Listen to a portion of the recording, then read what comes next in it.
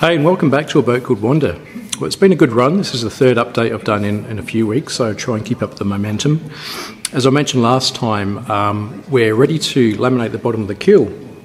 And as you can see with Wanda, she's got a tent up around her because Rob's been busy beavering away here with a grinder, better him than me, to prepare everything so that both of us can do the laminating, because it's really a two-person job. So it's brilliant that he's been able to come here and do that preparation, because, you know, every hour I've got is very limited, so both of us will do the laminating. They're big pieces of cloth. It's a two-person job. We should blitz this in 2 or 3 days, I think. So let's have a peek inside here. Sorry about the background noise. I've got the warp drive on full, trying to warm up a little bit. Oh, wow, look at this. So we've got a bit of heat going on here. Very nice. It's all very clean. So this has all been fed a little bit.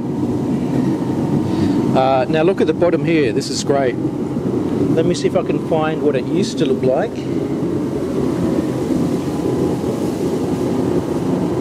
Yeah, that's looking really sweet.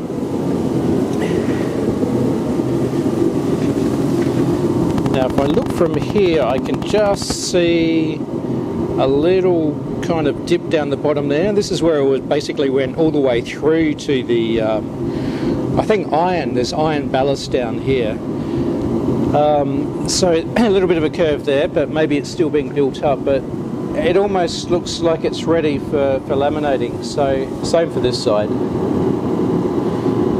Sweet. Right, back in the bilge again, but this is different this time. This time I'm actually going to start putting things back together in the bilge and starting the process of repairing. So far it's all been pulling it apart and prepping it. So first step is to get into the far corners where there's 2 areas that are both fairly deep. There's sort of deep dishes that have been scalloped out. That's where the tabbing met together, and the diesel concoction was able to get under that tab and sit there, and it just basically created a bit of a stink. So I took all of that out, and it's left about probably 3 or 4, maybe 5 mils deep. So I want to laminate that first. I don't want to build it up with filler, and then I can start to, well, that's the first step in laminating the inside of the bilge. So I'll show you what I mean. It's hard to get down here, but basically in that corner and that corner. Okay, so let me get started before my epoxy goes off.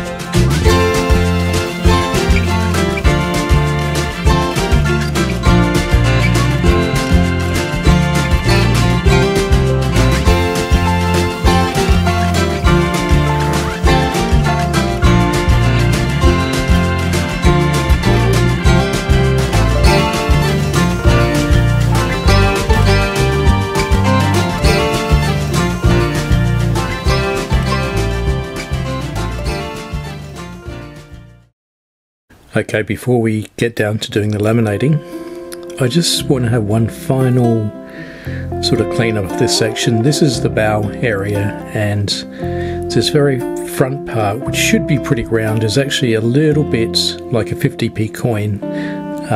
It's had the sort of round corners ground off a little bit by the grinder.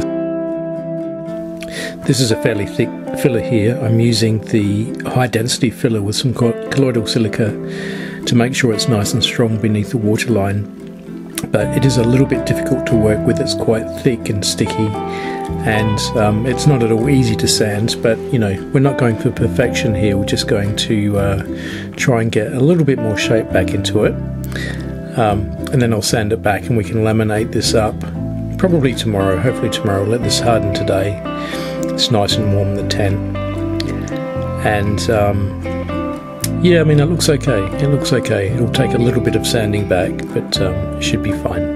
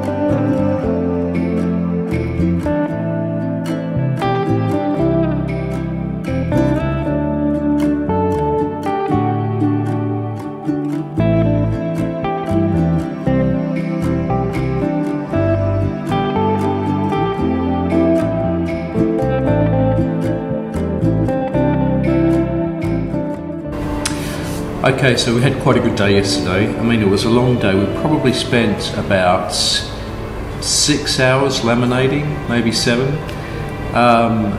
Which took a little bit longer than I thought. We've got one more layup to do today, so everything's just curing in there with some peel ply on. We'll take the peel ply off. Just get rid of any sharp edges and put this third layer down. I'm using 450 GSM biaxial. I always like the triaxial and the 600, but I thought it was just a little bit too thick and difficult to ensure that you get a good wet out, particularly when we're going underneath that bilge. You kind of like can't really see as nicely as you can when it's, you know, a wall in front of you. So the 450 is just a little bit safer in terms of getting a really good layup, getting all the resin through the cloth. Yeah, so yesterday we did 16 pieces of cloth. So there's basically 4 sections along the keel, and each section has got 1, 2, 3, 4, 5, 6 overlapping. So this is the 5th and the 6th overlap that we're doing. So that means that there's 6 layers underneath the bilge, which will yield about 3 millimeters, I guess, of laminate. So that should be fine. So this is the last one. I've enjoyed the laminating process, but I'll be glad when this is finished because it was a pretty long day actually. And underneath the bilge, you've got the cradle, so you kind of like ducking your head in and crawling through those spaces. It's actually quite physically challenging.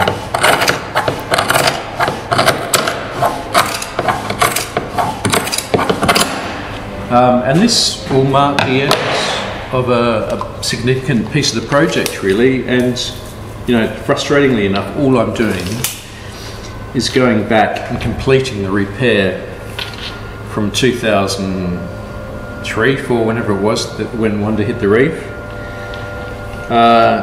You know, and the guys just should have done this, but instead they just got some of that filler out and patched it up.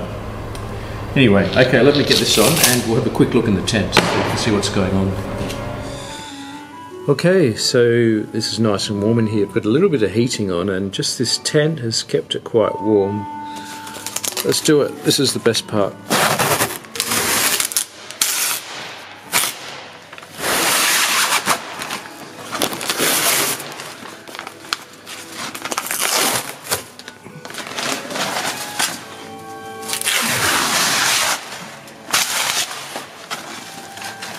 Right, there we go. A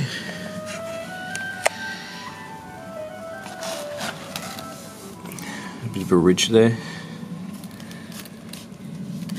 It will need a little bit of fairing afterwards to get rid of the seams and stuff, but it's looking really solid.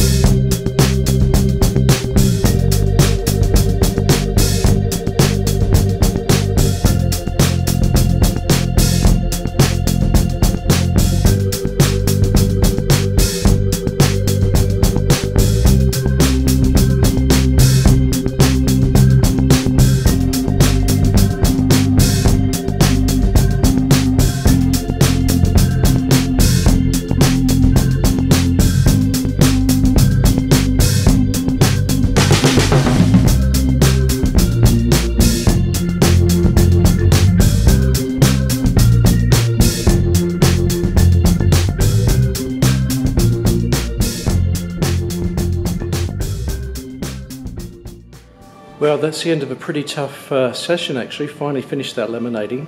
Let's take a look. Yeah, so it's actually been quite difficult working under here, having to like step over all these beams and then watch out for these parts of the cradle, and a lot of obstructions and always going back and forth out the back of the tent, but it's finished. That's it. 24 pieces of cloth on. Nicely restored to its better than original condition actually. This will be stronger than when it came out of the mould, because it's all epoxy with a biaxial weave cloth, which is of course not what they laid it up with. Okay, so the next time I come back we're going to take a look at that skeg and try and refit the rudder, and then once that rudder's done, getting pretty close to getting the beneath the waterline ready, then there'll just be copper coating the underneath, and then the hull's done. That's amazing actually. So yeah, it's probably going to be about 4 or 6 weeks till I'm back next, so you know, hang in there, keep watching, and stay safe, and I'll see you next time. Cheers.